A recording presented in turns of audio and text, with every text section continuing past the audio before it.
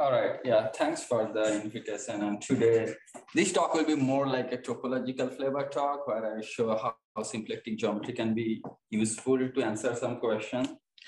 All right. So let's do some basics first. So yeah, in this talk,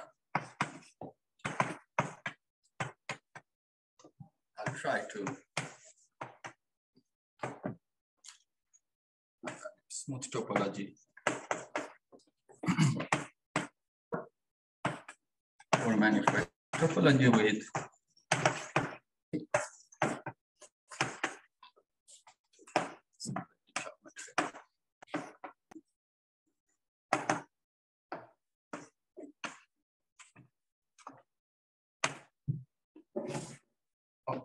does it go? All right. So one of the most fundamental problem in four-dimensional topology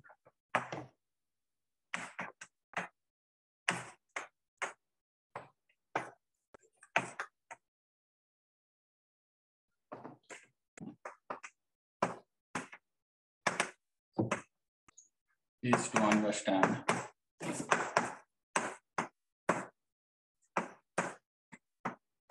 the topological structure of four manifolds.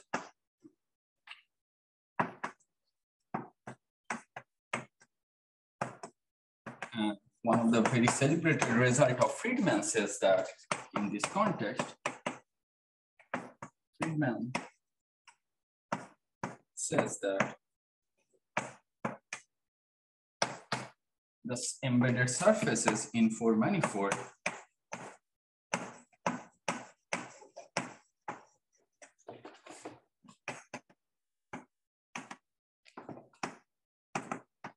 determine the topology.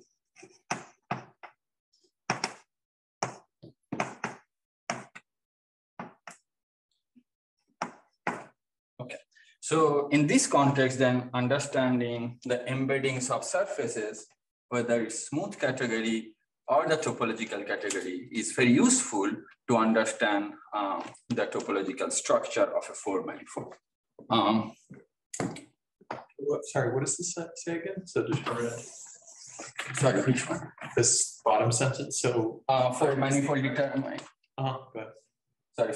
So Friedman says essentially the second homology group determine the topology, the intersection form. But another way you can think of that every element of second homology is represented by surface. That's another degree. Yeah. And together, these two things essentially saying that if you understand in a nice enough way how surfaces sits inside a four manifold, you probably have a better understanding about the topology of the four manifold. So we'll understand mostly how surfaces smoothly sits inside four manifold. So this is sort of the topological side of the story. So now let's talk about the symplectic story. So smooth surfaces. So by surface, I mean two-dimensional manifold in four manifolds. So smooth surfaces in four manifold, in symplectic four manifold, let's say.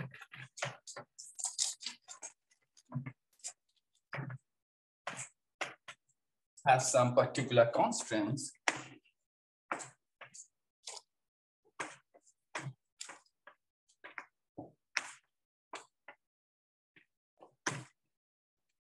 In a way, so historically, Kronheimer and Moroka first proven. Kronheimer, so Peter Kronheimer and Tom Moroka proven a version of adjunction inequality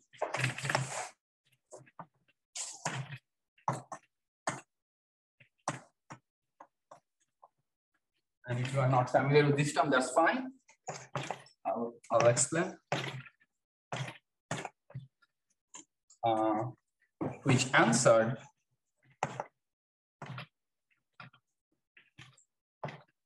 long-standing conjecture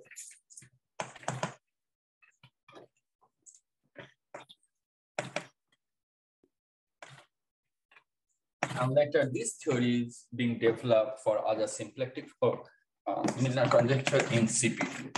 So CP2 is one of the very simple symplectic four manifold, and then they define originally this version to solve this conjecture in CP2, but later this theory being developed for symplectic manifold in general. Wasn't this the Tom conjecture? It's a little different. I think it's different. The Milnor conjecture is about like the minimal. Yeah, Milnor conjecture is about the minimal genus of torus knots or links. Oh, okay. Oh. So that was the first kind of the first version, which essentially also didn't use Cyberwit. And that time, historically, only Donaldson's invariant came. So they actually used Donaldson's invariant and later, sorry, maybe actually they used Cyberwit and I forgot the years, but it's like around that same era. So this conjecture, they almost got all the way. I thought they didn't do it entirely or something.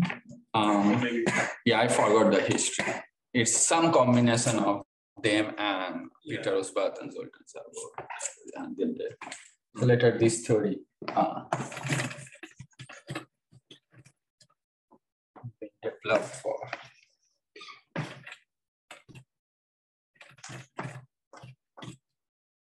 symplectic format.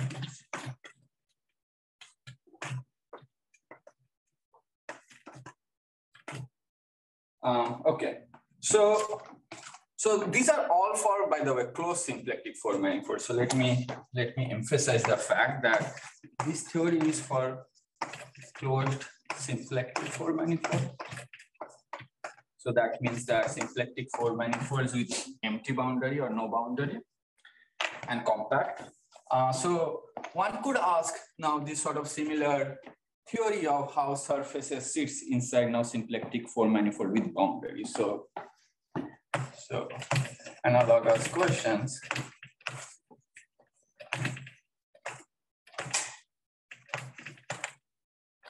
For symplectic four manifold with boundary.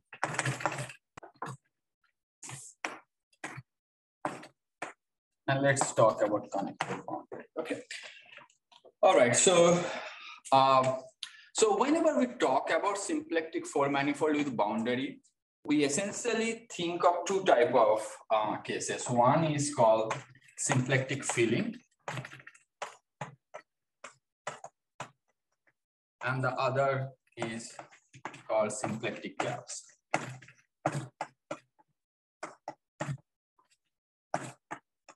So the idea is kind of this. So let's say pictorially we have a manifold W with boundary Y. And let's say we have a symplectic structure. Now near the boundary, this symplectic structure kind of generate a Liouville vector field. And depending on whether this Liouville vector field pointing outward with respect to the boundary or pointing inward with respect to the boundary, we call it, so this is symplectic filling and this is symplectic gaps. So these are the main two interesting ingredients. And also one more point I would like to mention is that this symplectic structure kind of induced a contact structure. That means two-plane field, which is nowhere integrable. So just for the completeness, let's write Y side. And in today's talk, our main object is this guy instead of this, and I'll say why actually I care about symplectic gap more than symplectic filling. So there's never a notion of like a Liouville symplectic cap, right? Because the vector field expands the symplectic form in a cap, so it can't continue all the way inside the cap. Yeah, that's true. Yes, that's true. So that's why we always talk about in a small neighborhood of the boundary. This is the picture. That's correct. So your cap is, it has to be compact, right? Yes, everything. Okay, yeah, everything I'm talking about compact. That's the reason I draw this picture. So that it's like you can see that it's capped off. Okay.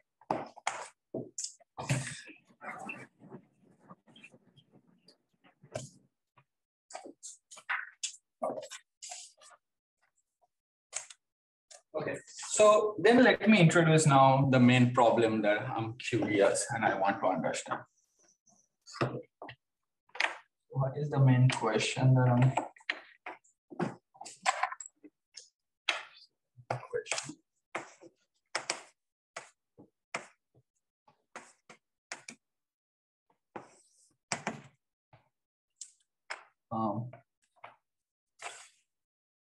okay, so let me state these questions in terms of completely smooth four manifold first.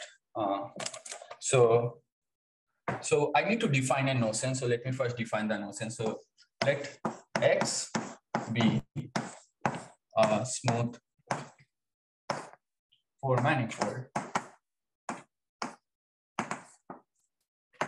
with boundary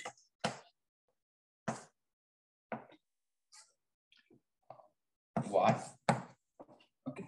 So this notion is initially defined by Ciprian Manolescu.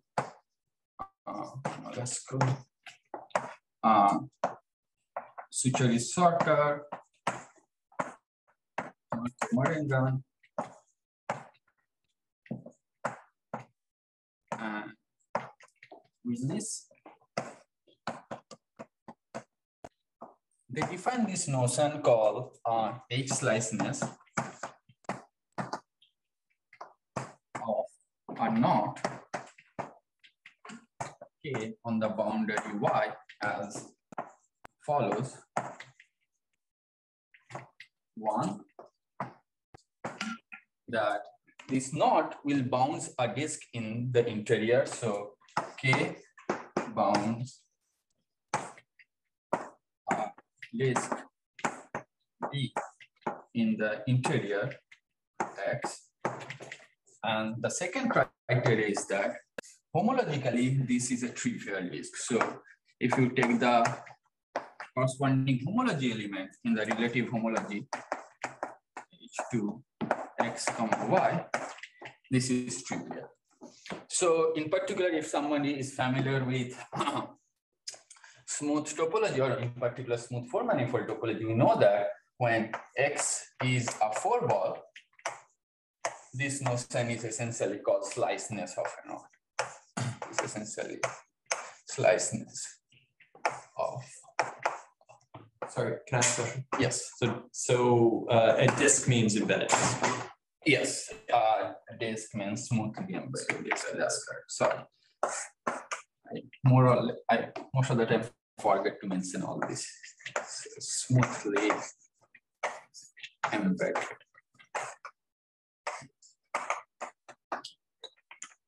Any more questions? So usually you don't see the second condition there because H2 is 0, right?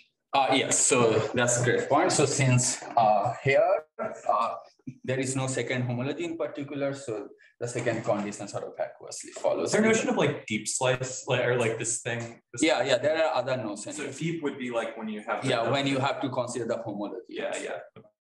Okay. All right, great. So, okay, so one thing I would like to say is that, again, this is part of topology, but important in this context is that given any knot in, let's say, S3, and I think this is also true for actually any three manifold, if I take a knot, this is H slice in either some connected sum of CP2 bar or some copies of S2 cross S2. So in other words, every knot sort of has this property in a smooth manifold world that it is H slice in some. What does the H come from? So H is homologous, like it's like homologically trivial. So that's the reason it's H. So like, sort of. Sorry, what is this? So this is the ball connects with. Sorry, which one? This is H slice and the ball connects with this. So or what is this? Every knot is H slice in either some copies of connected sum of CP2 and CP2 bars. But minus a. Oh, yeah. Sorry, I absolutely forgot. Yes. So let's say puncture. So this O sign means that X minus a 4 ball. Yeah, you've added a ball. So this notion by definition is X minus 4 ball. So then you can think of the boundary as 3 sphere. So yes, so this is an interesting result that every knot is H slice in these two manifold. Okay. So these are, by the way, these are very much far from being symplectic. So now we could ask this question that what happened in symplectic 4 manifold. Sorry, how do you do this?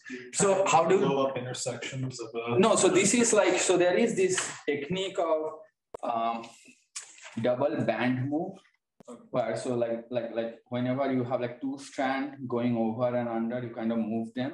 And so since their orientation are sort of like in a reverse way, you can add either these copy CP2 bar or S2 cross S2, and you can do this operation using those disks. But now each of the disks get cancelled out by its orientation reversing copy. So you are not actually creating any homology, but now after the operation, you kind of change the overcrossing by undercrossing. And every knot is sliced by doing these operations, changing the overcrossing by undercrossing. So you do a blow up in the curvy diagram, you do 2 handle slides. Yeah, so it's not exactly blow up, but it's like a double blow up kind of like you have to add CP2 bar in order to do that, or S2 cross S2 in order to do that double move.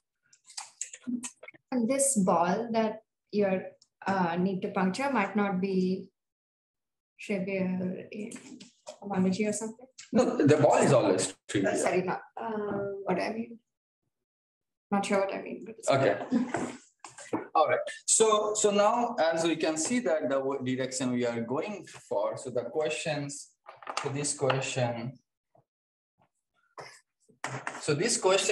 so we motivated from the work of Ciprian Manoles, Kulisa Picarolo, and Marco Morengan. So the main question that I'm interested in understand following that given a knot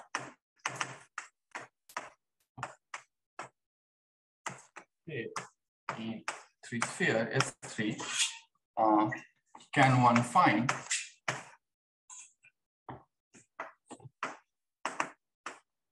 symplectic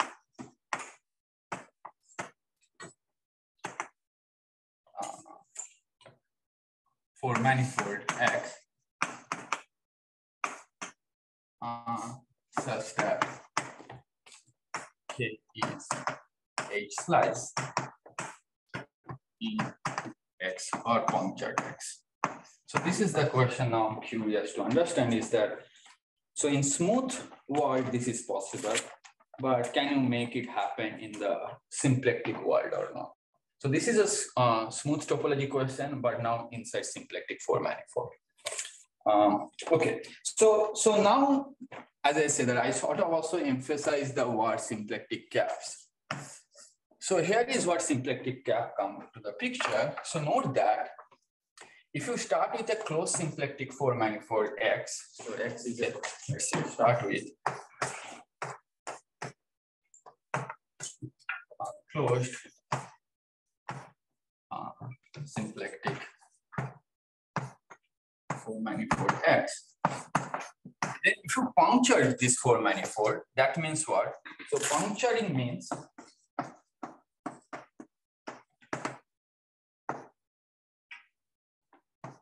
deleting a 4 ball, but in the symplectic world, this is equivalent of deleting a Darboux ball. So this is equivalent of deleting a Darboux ball.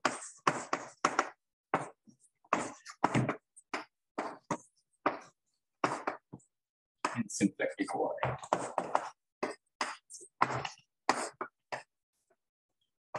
And what happened is that if you do that, so let's say this is my picture, this was initially my closed 4 manifold, and now I delete this Darboux ball. What happened is that near the boundary, the vector field now sort of going in. So you kind of have this picture now.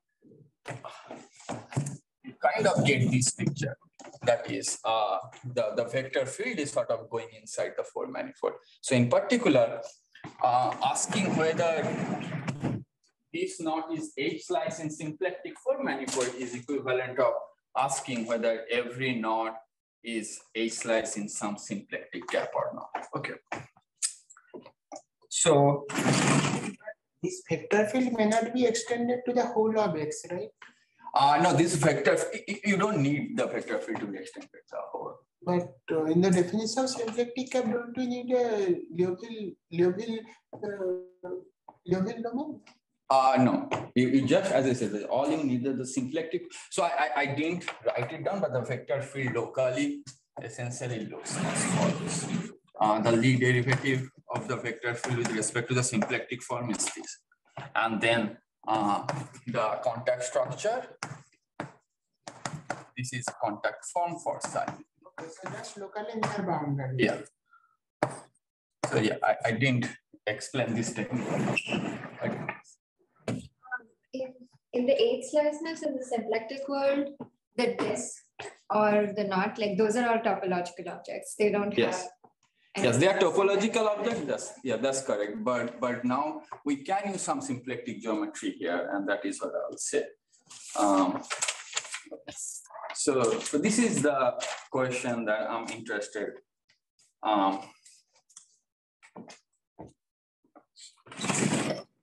By the way, just for a comment, I would like to say that if you drop the H slice condition, then every knot is actually sliced in some symplectic gap. So every knot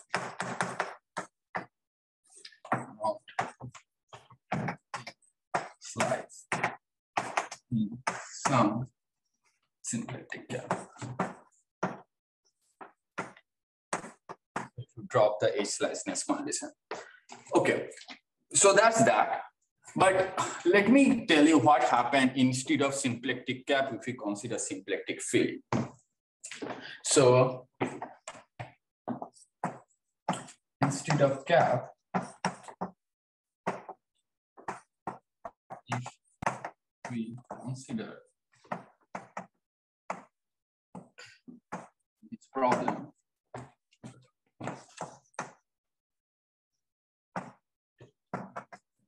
feeling,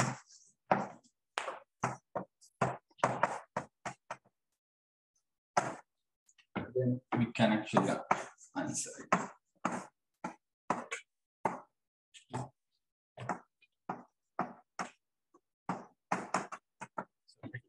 So slice, by slice means like by slice. Okay, so slice is only this condition. Just the first condition. Okay. Yes. So the first condition here is only slice.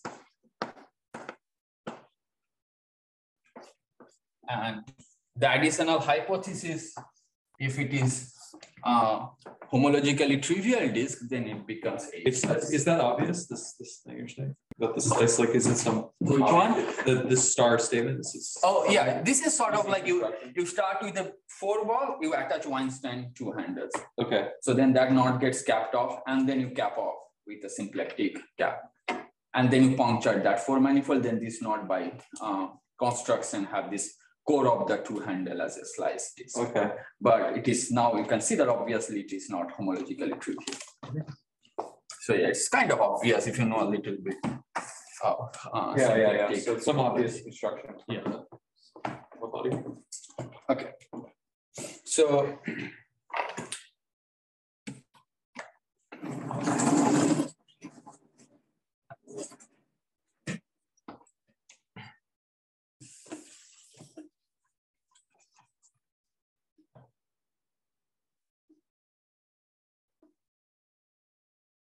okay, so for example, in symplectic filling, we have this very strong inequality. So in symplectic filling, we have this strong inequality which is generalized Bennequin inequality.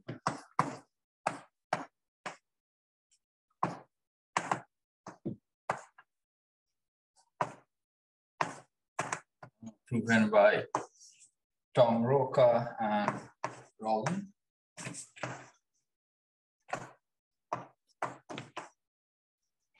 And this is as follows, that if W omega is a symplectic filling for Y psi. And let's say K be a Legendre knot. Those who do not know what is Legendre knot, so this is a two-plane field. So Legendre knot means a knot, but now at each point you also consider the tangent plane at the knot, and if that lies with the contact two-plane field, then we call that as a Legendrian. So, and every knot can be made Legendrian by a small perturbation. So that's how like smooth and symplectic geometry plays go, because you can easily go from smooth world to symplectic world by just perturbing the knots nicely in a small neighborhood, and that doesn't change anything about the smooth topology. Okay, so if we start now with a Legendrian knot K, and given a Legendrian knot, also let's assume null homologous. So if that's the case, then we know that this knot bounds a surface inside W. And so this condition kind of says that there exists a surface sigma in W such that boundary of sigma is that knot K. Now, given a Legendrian knot, there is an invariant called Thurston-Bennequin number, which is sort of now count the difference between the smooth framing coming from a surface versus the contact framing. Okay, so in this setup, we can say now that sorry, what's the contact framing? Because it's tangent to the context. Oh, sorry. By contact framing, I mean like you have this now normally direction, and you can, that will give you another framing. So now difference between that and this ciphered framing, that difference is giving you the Thurston-Bennequin number. Okay, so you take the contact to plane field, at each point you have the normal direction. So that gives you a framing, that push-up gives you a framing of the knot, and the ciphered surface, embedded ciphered surface, since it's null homologous, it has a ciphered surface inside the 3 manifold, that gives you a canonical framing. The difference between these two framing will be the number, integer number, we denote as Thurston-Bennequin number. So the Thurston-Bennequin number of this knot plus, let's see. So the Euler characteristic of the surface sigma plus Thurston-Bennequin number of the knot plus something called rotation number, but it's okay if you don't know what is it, since we are taking the absolute value. So this number always less than equal to 0. Okay, so now we can see that if we start with a knot such that this number is bigger than 0, that sort of force the Euler characteristic to be, that sort of force this Euler characteristic now to be negative, which implies that this surface sigma cannot be a disk. So this condition then kind of force that sigma cannot be a disk because of the Euler characteristic obstruction. And this number is always positive. What is the rotation number again? So rotation number 1, where you can think of this chunk class in the ones. Is it like you trivialize the context structure over a ciphered surface and then you just look at the winding number relative to the ciphered framing? I think that's what it is, right? Yes. Yeah. It's a little complicated, so I tried to avoid the rotation number. Okay, I think I remember now. So this is the interesting fact now that's happening in symplectic filling, sort of like it is coming for free in certain way after this inequality, that if you start with a knot which has this framing positive, this Thurston-Bennequin number, then that knot cannot bound any disk. In particular, then that knot is not a H slice because. And this is a gauge theory thing? This is sort of gauge theoretic thing. But this very nicely relate symplectic and contact geometry. So yeah, like as I said, the smooth topology and symplectic and contact geometry kind of like, in a sense, goes very parallel. And this is for any Legendre representative. Exactly. So that when you say this equality, it's really for like you pick a Legendre representative, any Legendre representative. Exactly. Satisfy this. Yeah. Okay. one more thing you kind of notice here is that we really don't care about the topology of this thing W, as long as it's a symplectic field. Whereas later we'll see that topology of a cap actually changes the this sort of sliceness. And that's what makes the cap more mysterious than fillings.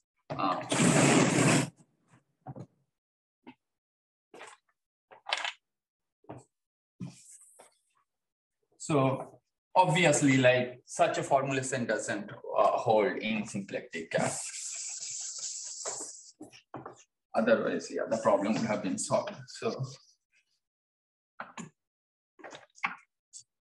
is there a short way to say why it doesn't hold? Oh yeah, I'll be trying to say now. Okay. So yeah, but cap, symplectic cap, on the other hand,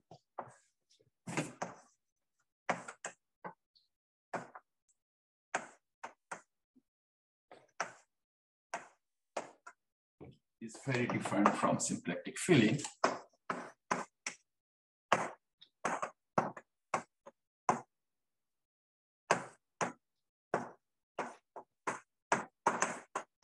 So those who haven't ever seen these two terms before, let me quickly give you a few interesting comparisons between symplectic cap and symplectic filling.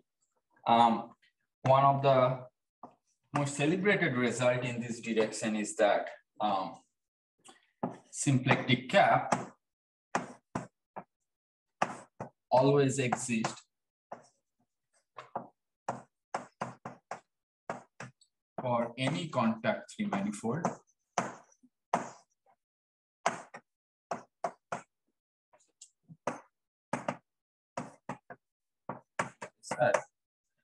but existence of symplectic filling is very restricted.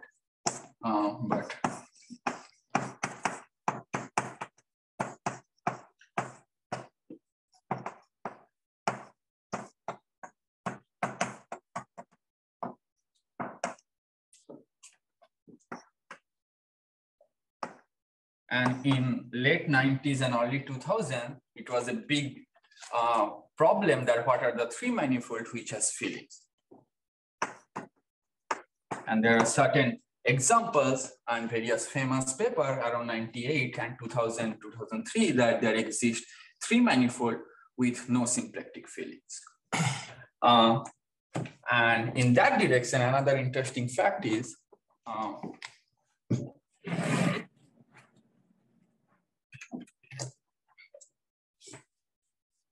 that certain 3 manifold actually have unique symplectic filling in a sense.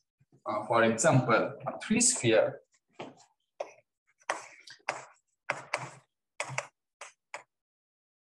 has a unique symplectic filling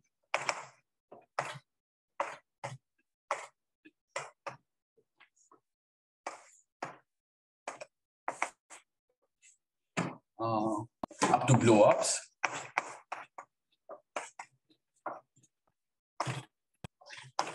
But symplectic cap is so weird. In particular, it could have infinite, I mean, it always have infinitely many.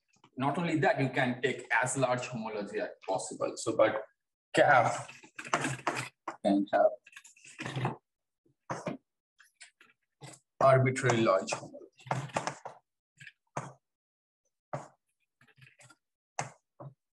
So this sort of telling you that why such problem in cap is difficult and interesting, because like really like gauge theory do not or cannot really control the topology in an obvious way, whereas at filling sort of you can see some interesting obstruction that gauge theory is giving us. And now essentially my rest of the talk is sort of my small contribution to now understand the topology of symplectic cap instead of symplectic filling. And before I state the main result, anyone has any question? I have a question. Yes. So is the thing about the cap, I think I've asked this before, but is the thing that this cap thing in dimension 4 is not a consequence of some like general H principle. It's like something that, because I feel like when I read the like, there's this thing about making cobordism symplectic. That's like the Eli Ashberg paper.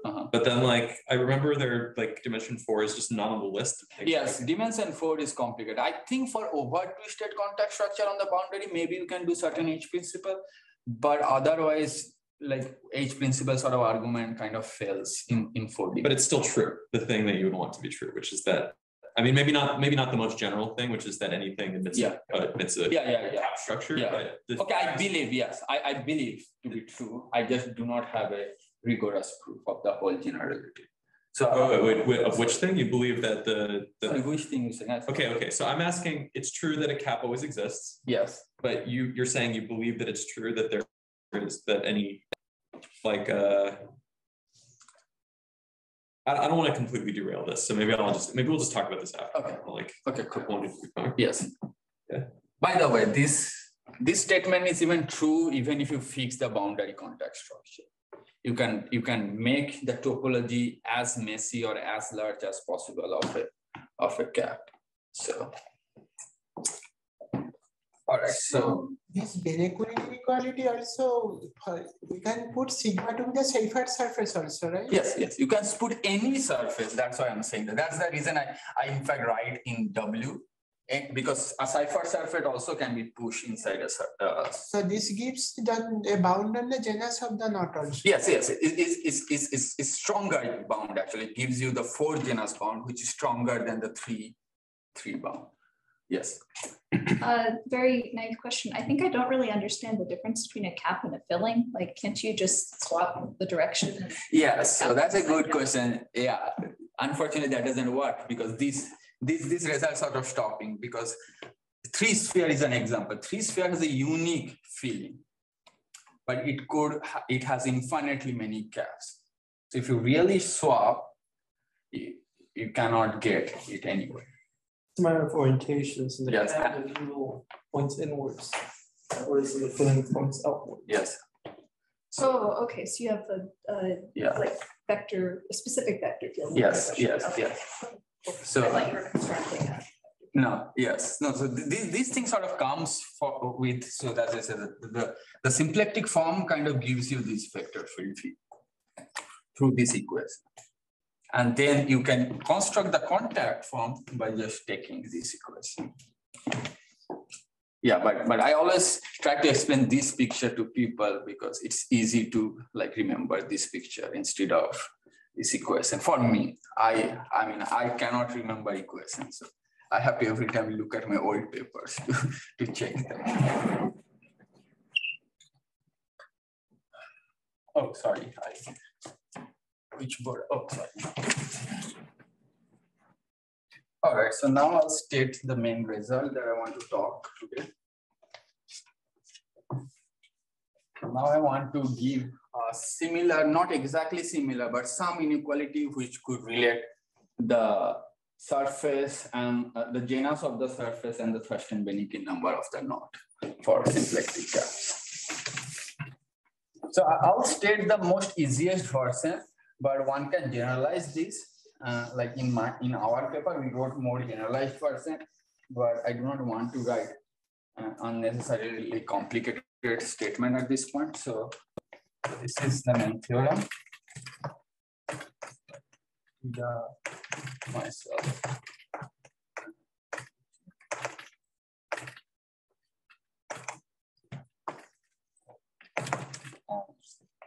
So let's say K be a knot. So now I'm only considering standard 3-sphere. So 3-sphere has this unique tight contact structure that I'm considering. In case you don't know what is that, that's fine. Just remember that it has a unique structure, which is coming from this filling. This unique filling induces that unique structure. So let's say we start with a knot, which is in this 3 manifold. We do not need to take it as a Legendrian knot because, as I say, you can always part of it to make it Legendrian. So given a knot, as I say, we have this difference between 2 framing and Thurston Bennequin number, but this number actually has an upper bound, which is finite. And that is what we need actually. So we have a knot, and we usually denote the upper bound of the Thurston-Bennequin as capital T, capital B. So the only condition we need is that this number is positive. So if that's the case, then let's X omega be a symplectic cap of S3 size standard. So now I need a small condition. So I can actually do it for simply connected. But I just assume B1 equal to 0 in this case. That means first homology vanishes, which is in case of simply connected, this comes for free. And in four manifold topology, mostly we care about simply connected four manifolds. But let's assume B1Z equal to 0. What happens is that when B1 equal to 0, the almost complex structure, so this symplectic structure induces an almost complex structure on the four manifold. And for symplectic four manifold, when B1 is 0, the almost complex structure criteria says that the B2 plus, so this is sort of the positive definite part of the homology, which is coming from intersection form. So this number is either 3 or 1 mod 4, which is coming from the fact that it has almost complex structure. But we can only answer for B2 plus equal to 3 case. So when B1 is 0 and B2 plus congruent to 3 mod 4, then K doesn't bound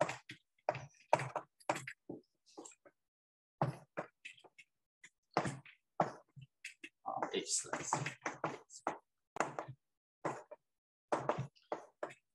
So that's sort of the heartbroken part, is that I could not able to show the another remaining case, which is sort of B2 plus congruent to 1 mod 4, which I believe should hold with some certain condition, and I'll shortly say what.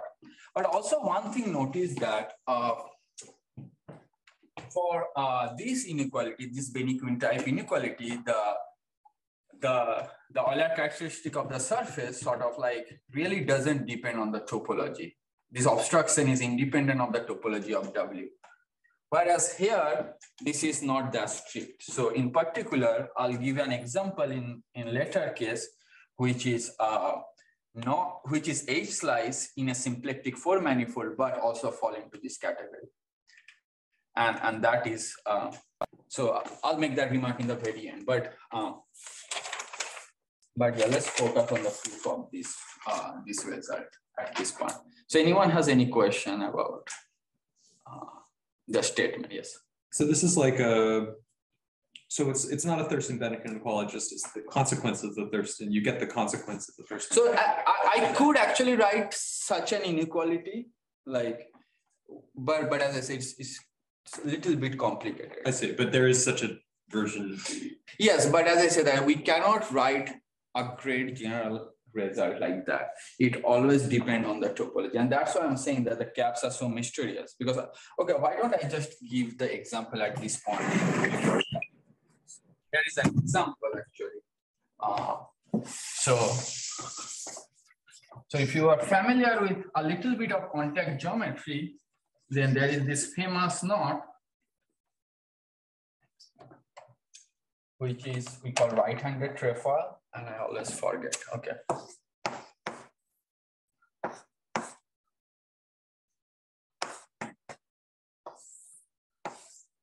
So this knot in S3, this is right-handed trefoil.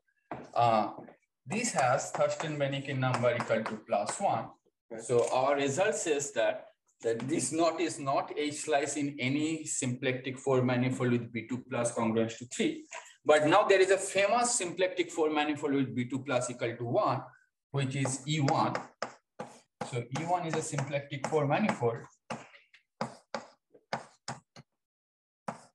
So it's actually false. Yes. Oh, wow, okay. Symplectic 4 manifold with B2 plus equal to 1.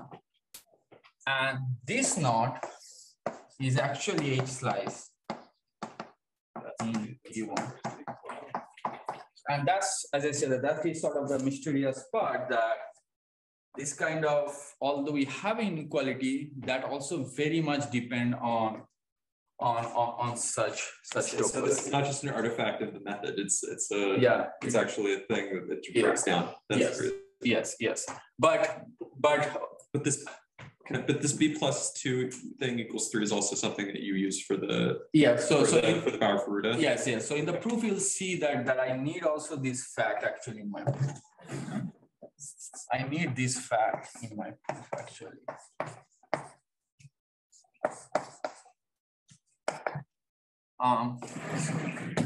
One is where you blow up a cusp fiber. Yes. Oh, Yes. so this thing bounds a cusp fiber. Yes. And then you kind of like play with that. So you get some formula like that under the assumption of That B2 plus congruence to 3. Yes. Yeah, so I haven't written down the explicit statement, but yeah, we can get, but as I said, it's not like this general anyway. All right. You talked about some bound of the Thurston-Bennequin number for any knot. Is it upper and lower bound? Like that capital TB is upper bound. I mean, capital TB and small TB are same, right? No, so small TB you can now vary the Legendrian type of a knot, and capital TB is the maximum of that number. Oh. So the minimum is always negative infinity. You can make Thurston-Bennequin number as low as possible, but you cannot make it hard. Okay. All right. So okay, since I'm telling this, why don't I propose my conjecture though here? So I believe that those knots that we constructed in that example actually not H slice in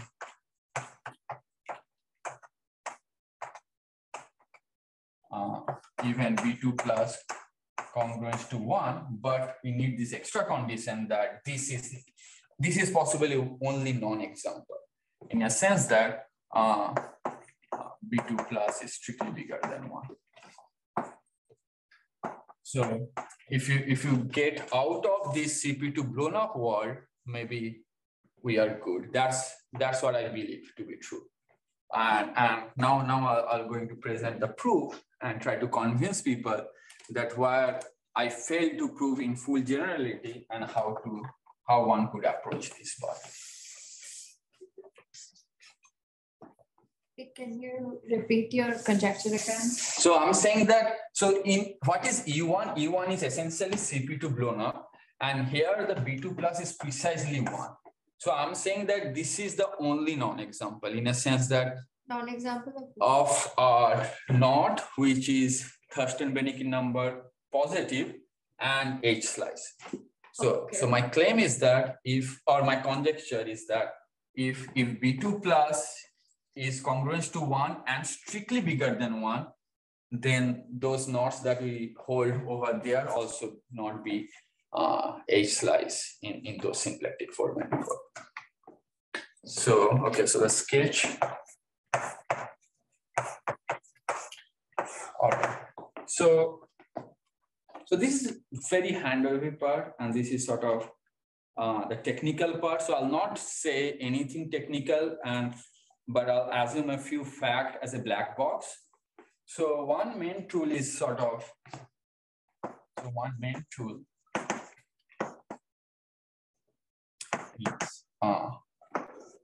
Fourier type.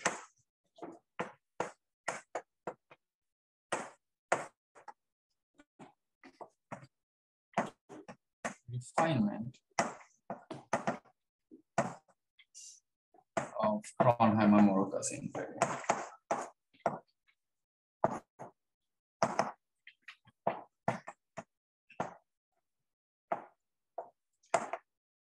So this was done by my collaborator Iida.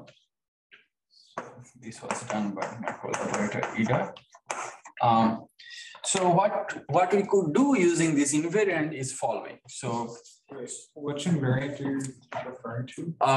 So this is, the Kronheimer. So this is sort of the four manifold invariant with contact boundary. Oh, like the what's it called? The contact invariant? Yes. So this is sort of the generalized contact. Yeah. That's just weird. Yeah.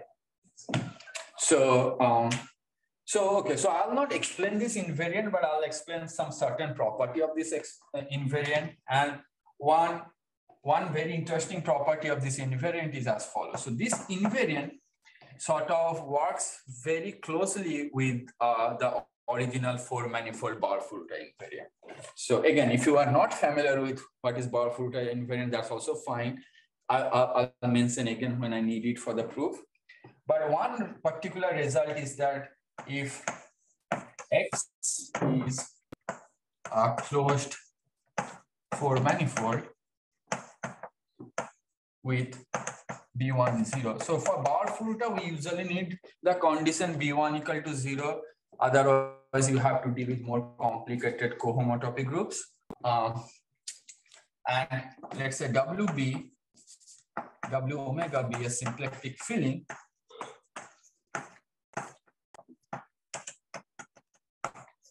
of a contact manifold, let's say Y psi. So then what happened is that, so let's call this invariant psi. So let's call this invariant psi. Then what happened is that this invariant psi of X connected some W is precisely equal to the regular Barr-Fruta of X. Okay, and this equality holds in a non-equivariant set. So So non-equivariant. So usually Barr-Fruta invariant defined for non-equivariant, S1 equivariant, and P2 equivariant, but this equality only holds up to non-equivariant inequality. And that's the drawback why we could not get anything other than B2 plus congruence to 3. This is because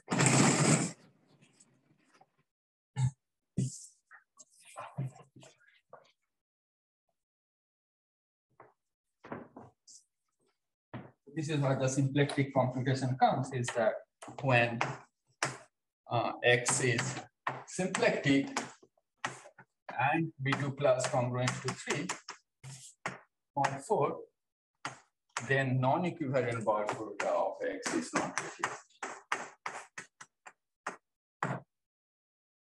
So this is where B2 plus congruence to 3 comes to the picture. Whereas for B2 plus congruence to 1, you have to take a S1 equivariant Barr-Fruta here. And this invariant is a non-equivariant invariant, so you cannot really do an S1 equivariant part of this. So there is a S1 equivariant invariant available, which is defined by Ciprian Manolescu in his, I guess, undergrad thesis or something like that. But the drawback of that invariant is following, that the computation is extremely hard. For example, we thought for a while how to define a connected sum formula for Ciprian Manolescu's invariant, and we could not able to write down. But here the connected sum formula is much easier, no matter what symplectic filling you take. Oh, you need a small certain condition here, which I'm kind of hiding. But there, for that, you can easily say that this connected sum formula is exactly work as the closed four manifold case. Okay. So with that, now we are ready to prove this fact. So now essentially now I will draw a picture and try to convince you that this is the right picture. So once you understand this all, then the rest of the proof is just a picture. So let's try to understand the picture then. So we want to now prove that if K is a knot with positive Thurston-Bennequin number, and if X is a symplectic cap, then with B2 plus congruence to 3, then it cannot have a H slice B. So let's do by contradiction, assume that yes, it does have. So proof by contradiction.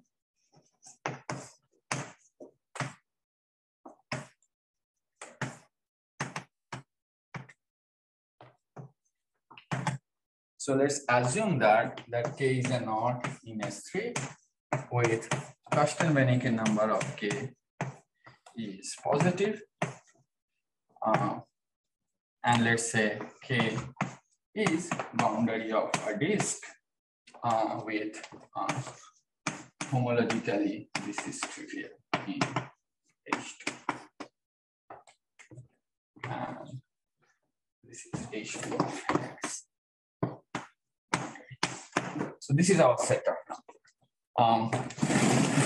So what we could do is that, so X is symplectic, and so punctured X is symplectic cap and B2 plus. Since we are just deleting a 4 ball, B2 plus is still the same as the original manifold, 3 mod 4. So, all right, so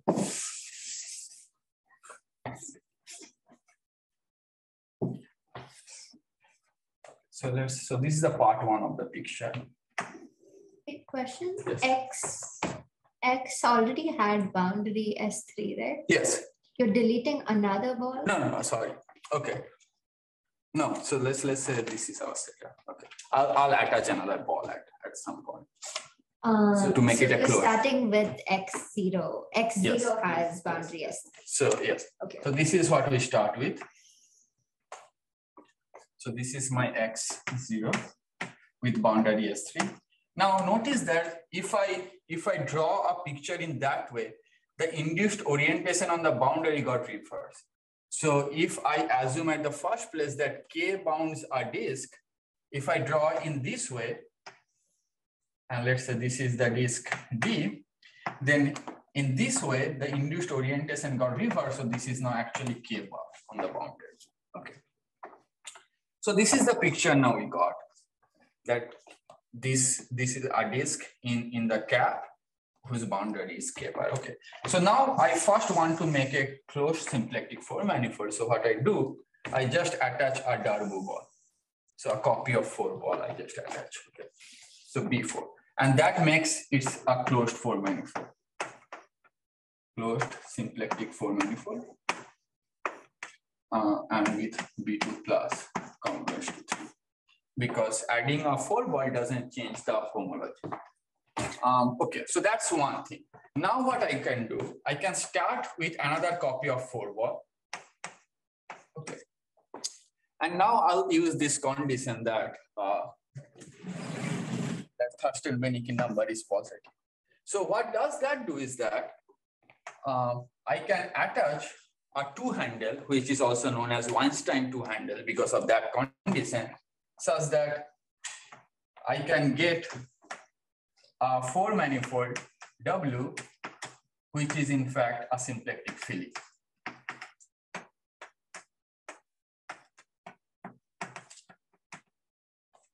So now we are kind of in this situation. We have a closed manifold, which is symplectic 4 manifold, and we have a W, which is a symplectic filling. So what we can do, we can connect them together, take a connected sum. Okay. So I'm trying to now convince you the picture is that connected sum is a well-defined operation. So it doesn't matter where you connected sum. Where did you get W from? So W I just construct. So I construct W by taking a 4 ball and attach a Weinstein handle. Oh, okay. Okay. So since, okay, sorry, I forgot to mention in certain thing. So I attach this Weinstein handle such that the smooth framing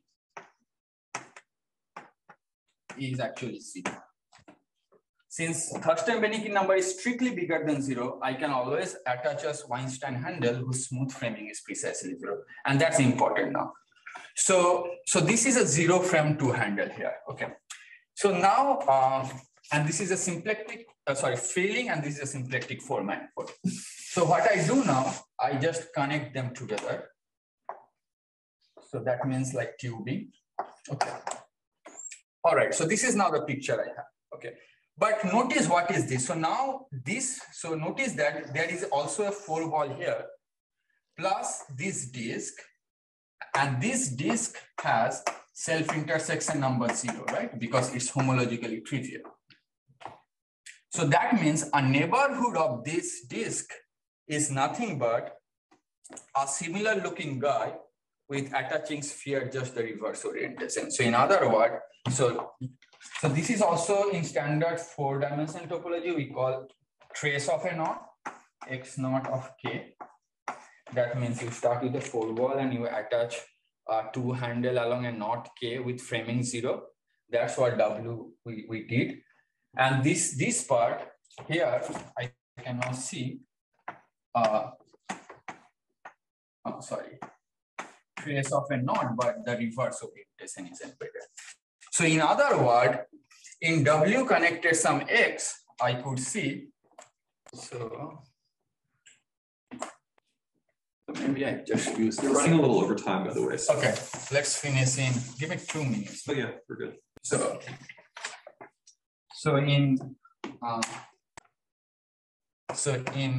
W connected some X, I could see this guy sitting x0k connected some x0k bar. So now what we can do is that, so this is a 4-ball, but there is a 2 handle attached along a knot k, and there is a 2 handle, again 0 frame 2 handle attached along a knot k bar. Okay. So if I now do a handle slide,